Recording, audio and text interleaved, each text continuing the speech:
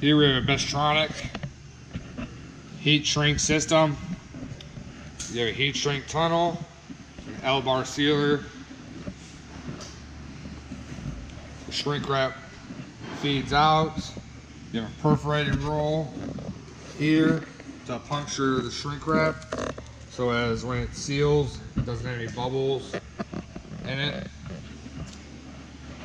L-bar sealer itself is powered by 115 volts AC. The shrink wrap tunnel is also powered by 115 volts at 25 amps. So for this video, we will be unable to test the heat shrink tunnel due to power restrictions that we are unable to meet. We will be able to demonstrate that the L-bar sealer does seal the packages. So I'll demonstrate that now.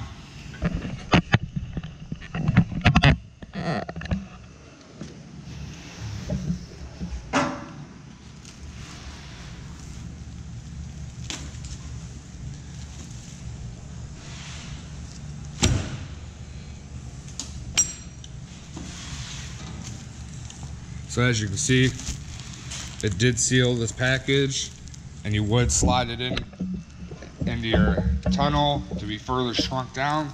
I'll give you another demonstration showing that the L-bar sealer is working properly.